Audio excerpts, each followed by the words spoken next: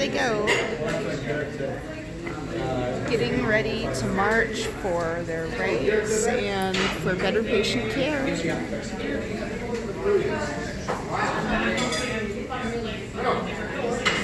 I'm so proud of them.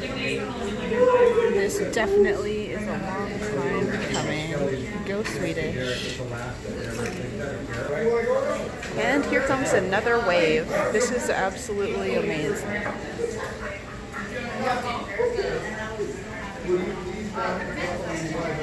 There's people out here with their strollers, with their children, and that's how it should be. I remember seeing teachers at the teachers' strike when I was in first grade with their children.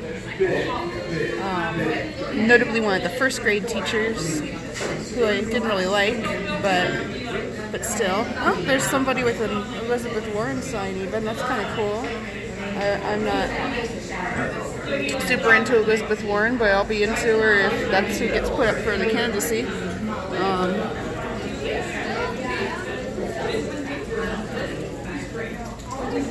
This is great.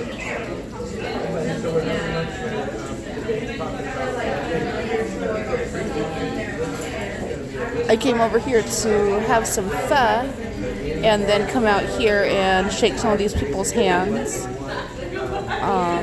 There weren't too many people out here. I was going to bring some donuts, but they've got a caterer and everything.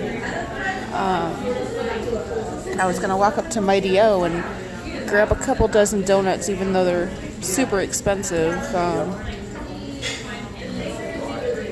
And they've got a caterer, and they've got music. And here comes some stragglers over here. This is great. I am so proud of these medical workers for pulling this together and